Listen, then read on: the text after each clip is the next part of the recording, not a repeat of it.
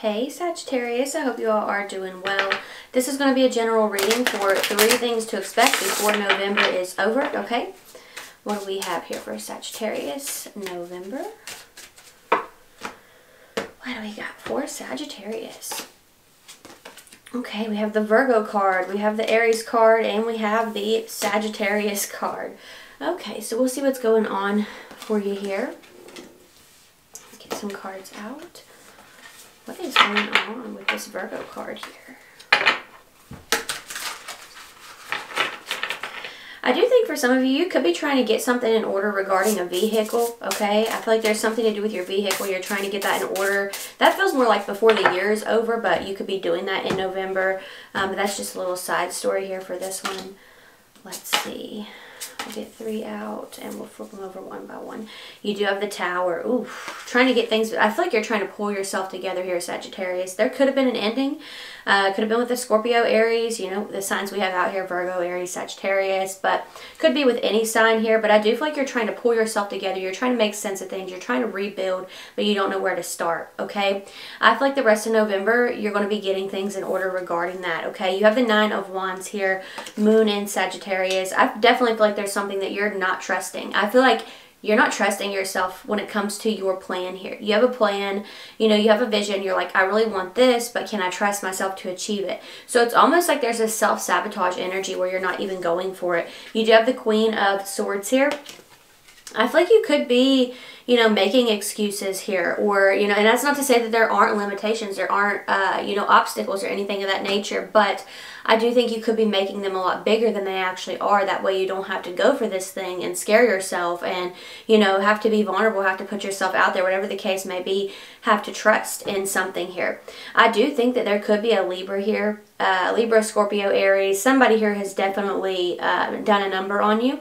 And I think that you're finding it hard to recover from that.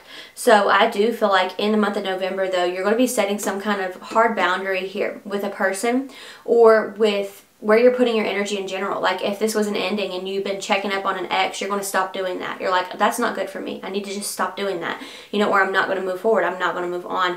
So for a lot of you, despite how difficult this is, you know what's best. You know, it's like you are doing what's best rather than what you want to do in the moment. You know, you're thinking of your future self. You have this Aries card here.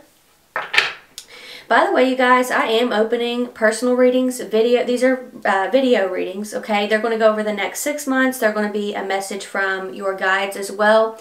If there is something specific you want to know about, you can ask me that when we chat. If you want more information on this, my email is listed down below.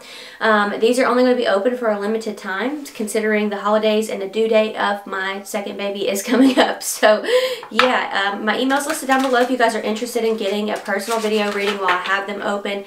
Again, that goes over the next 6 months, a message from your guides, and if you want it geared towards a specific topic or if you have something specific that you're hoping to hear about, let me know in the email, okay? And I will give you the next step, okay? What's going on with Aries card?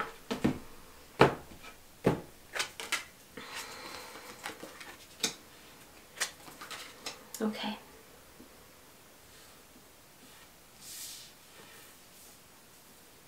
Some of you could be doing something drastic to your appearance, like, ooh, Sagittarius. I feel like you could be like, you know, dyeing your hair a different color here. I feel like there's a really exotic look about you at some point in the month of November. I think that you're geared, like I feel like you are moving away from like a more traditional look. It's kind of how that feels to me. Or it's like you're kind of, you're stepping out of your comfort zone, but it feels like this is physical. But in general, you're going to be stepping out of your comfort zone. You have this Hierophant card here. Some of you, there could be commitment here with an Aries, a Leo, a Taurus, you know, but with this energy here, I do feel like there's something new you're committing to. If, you know, with the Aries card showing up, that represents the self. And I do feel like you're, number one, head over heart energy here because your heart has kind of, oh, how do I describe that here? The energy that I'm feeling from that.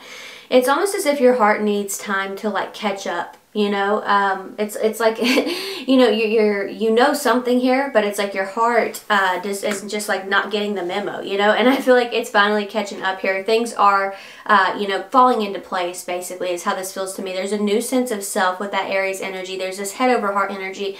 It's not that you're neglecting your emotions at all, but you are leading with logic. You're like, actually, heart, chill out for a little bit. I think that we've got this. We're going to take the lead here. You have the King of Wands and the Prince of Wands. Some of you have a message coming in from a fire sign. This could be somebody that you marry later on. This could be somebody that you live with or commit to if marriage is not your thing, of course. I also feel that for some of you, you're in this emperor boss mode, and I feel like you're going to be, I don't want to say you're starting something new. It really doesn't feel that way to me. It feels like you have the knowledge, you've been doing this, but it feels like you're finally putting a plan into action is basically how this feels here. Oh, that's not the deck I wanted. Now we're going to look at this Sagittarius card. What's going on with this?